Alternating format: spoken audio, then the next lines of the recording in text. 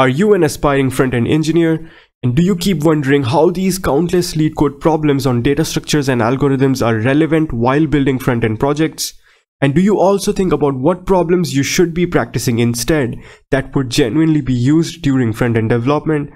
Well then, this video is for you. I will now walk you through a few resources which, if you take genuine interest upon by finding the love for JavaScript within you, you will be able to become extremely good at JavaScript in general. So if you do not genuinely have pure interest in JavaScript, then the next part of the video isn't for you. Alright, if you made it this far, congrats. Your journey to become an excellent JavaScript developer begins now. Okay, so the first resource is the website named javascript.info. Now as you can see on the screen, this website has literally everything you could possibly need for JavaScript. This is not a promotion of any kind. I just know because I have used this website and also been referred to use this website by many other fellow developers who have an excellent grasp over JavaScript. The best way to learn a topic is by reading its documentation and understanding it yourself. You can literally find any topic in this website and attain in-depth knowledge over any specific topic. As you can see, it starts with the introduction and then all the JavaScript fundamental concepts and then objects, prototype, inheritance, and so much more. Basically everything. And if you scroll down, you can also study about anything UI related in JavaScript. So there's also abundant information about event handling, different ways to use the document, and much more. And you also get a ton of knowledge about promises in JavaScript. So basically it will also help and make you better in managing asynchronous tasks or handling API calls in general. And if I click on any topic, say prototypal inheritance, then as you can see, there's a lot of content with well explained examples for this topic, and it's the same for each topic present in this website.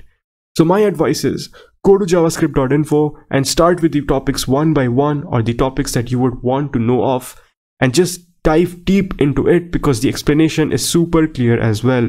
Be patient and try to enjoy JavaScript in general and not just because you want to crack an interview.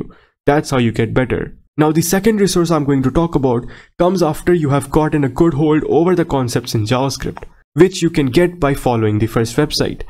So the second resource is to utilize those concepts and practice good questions on those concepts to enhance your understanding. The name of the second website is bigfrontend.dev. This website is the ultimate website to solve problems based on front-end questions and understand JavaScript deeper by digging into your conceptual knowledge. As you can see in the website, there's JavaScript coding problems, front-end interview questions, front-end system or product design problems, TypeScript or JavaScript puzzles as well. And up here, you can also find problems related to React. Now, if I click on JavaScript coding problems, there are a bunch of questions related to front-end category. For example, you can see this question number 166, validate number string, and then question 104, traverse DOM level by level. All of these questions are related to front-end concepts. In fact, I have heard people crack Facebook front-end rounds just by practicing here. You can start solving the easy ones first and then go into the harder ones gradually. Similarly, you can click any other category you want and start solving the questions there. These questions are the type of questions that would actually occur while working in a front-end related project as well.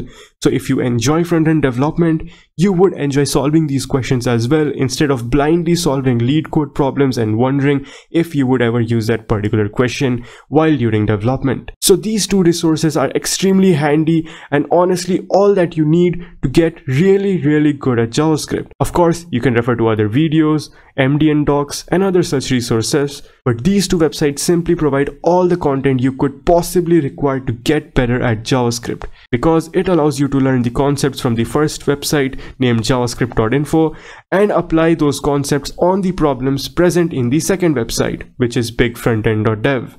So that's all for the video. If you enjoyed it, please don't forget to hit the like and subscribe button.